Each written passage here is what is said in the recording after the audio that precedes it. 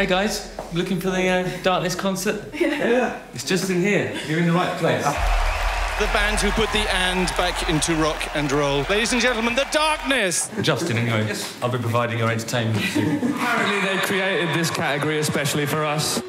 As soon as Permission to Land was wrapped up, I already knew it was going to be a mega smash. We're glad people turned up. There seemed to be about 4 people inside. For the period that the band wasn't together, I didn't really have a life, and I didn't have a brother.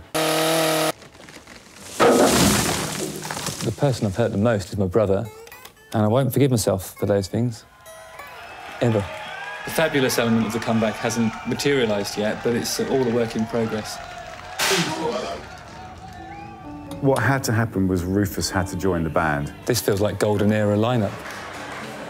I mean, they're weird people. This is Action Frankie. Have you got anything bigger?